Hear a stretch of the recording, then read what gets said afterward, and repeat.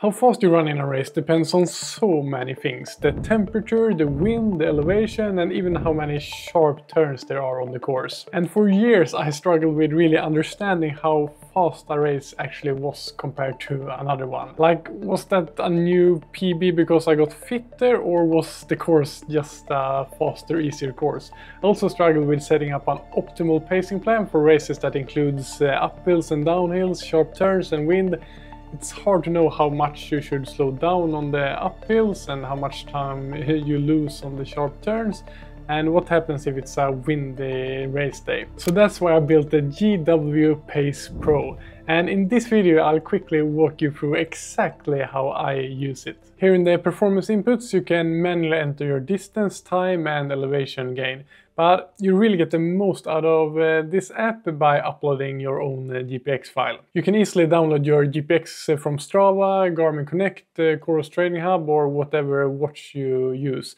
So I'm going to upload a recent 5K race here that I ran not that long ago, and this one had quite a lot of elevation and a bunch of sharp turns. Once the file loads here, the app gives you an estimate of your VO2 max and your 2 lactate thresholds. Your aerobic threshold LT1 and your anaerobic threshold, often called LT2. And these are super useful to use in training, and for me these estimates were actually very close to what I tested in a lab around the same time. Of course it will never be 100% perfect, but it gives a solid estimate. Then you can see the performance normalization here, which shows how much the course affected your time compared to a completely flat straight course. The app automatically fetches the weather here from the exact day, time and location you ran. So if the race was on a really hot and warm day, you'll see how much time that cost you. In my case the temperature wasn't that high, so it didn't affect this race much. And here's the elevation adjustment. This takes both the gains from running downhill and losses from going uphill into account.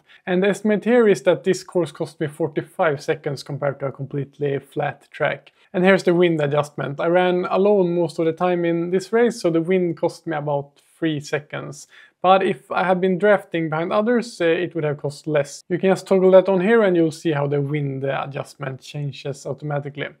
But this one was for sure no drafting. The course in this 5K also had a lot of sharp turns, and the app estimated I lost around 19 seconds due to turning, and this takes your speed into account as well, because the faster you run, the more time you will lose in tight corners, of course. As you see here, if I would have been a crazy fast runner running a 50-minute 5K on this demanding course, the sharp turns would have costed me even more. And all of this combined gives me an estimate of what I would have been able to run on an ideal flat course.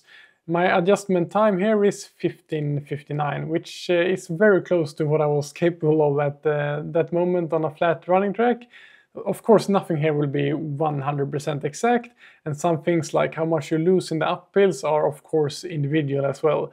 But this app uses physics and gives you a much better comparison than looking at two races side by side without all of this context. Then here we get a little pacing analysis, and here you can see how you should ideally have paced the different sections.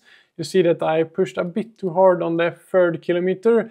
By the way, when I talk about kilometers here, of course, for you Americans, you can use miles as all your metrics as well in this app. And that 3rd kilometer probably cost me time over the whole course. If I could have run faster in the beginning and faster after that 3rd kilometers, probably, if I didn't overdo it in that uphill section there. And then you also get this color-coded map showing your actual pacing on the route. The green areas of the route shows your fastest areas where you ran the fastest, and the red areas shows the areas where you didn't run as fast as the other areas. I think this is a super fun tool to just play around with, upload plenty of different GPX courses from trainings and races and analyze them.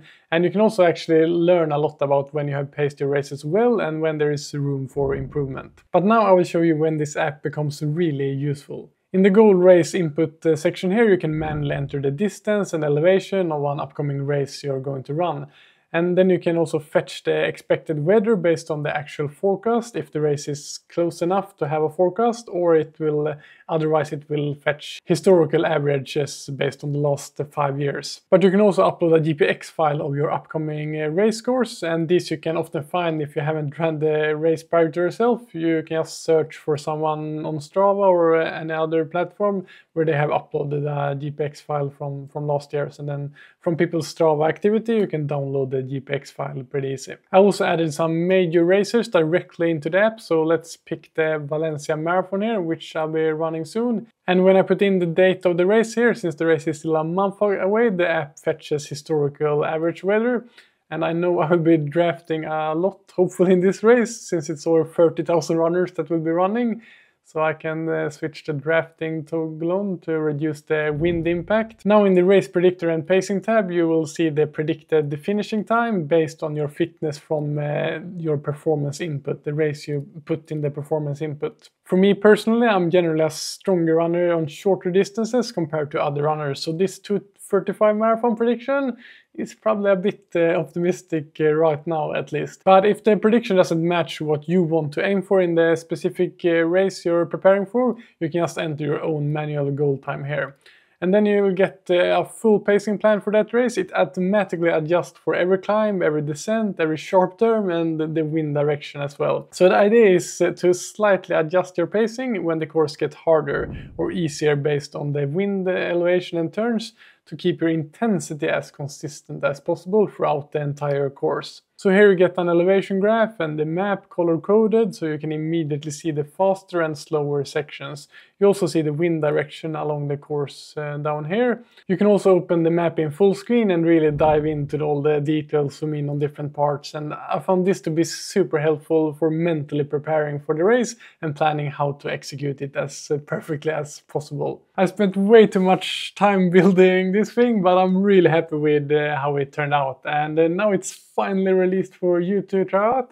If you want to try it out, the GW Pace Pro is now available for my Patreon Silver members, or you can also buy it as a one-off item in my Patreon shop. Then you will get a personal password to this web application and get instant access to uploading your races, analyze your fitness, and build your next pacing plan.